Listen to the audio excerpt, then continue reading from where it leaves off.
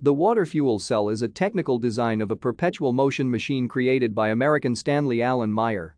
Meyer claimed that an automobile retrofitted with the device could use water as fuel instead of gasoline.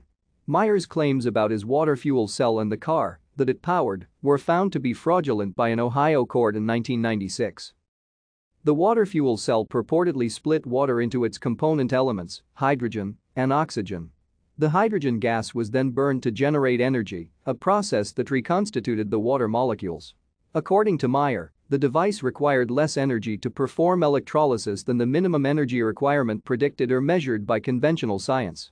The mechanism of action was alleged to involve Brown's gas, a mixture of oxyhydrogen with a ratio of 2:1, the same composition as liquid water, which would then be mixed with ambient air.